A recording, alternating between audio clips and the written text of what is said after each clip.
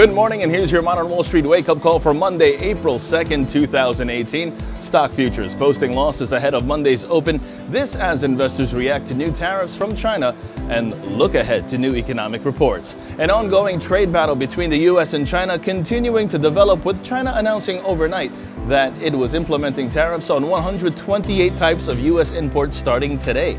That comes as a direct response to President Donald Trump signing off on tariffs on imported steel and aluminum last month.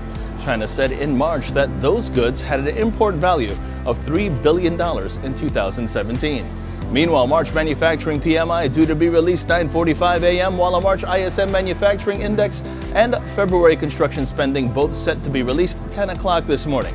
And lastly, some advice: yes, it does snow in New York City in the beginning of April.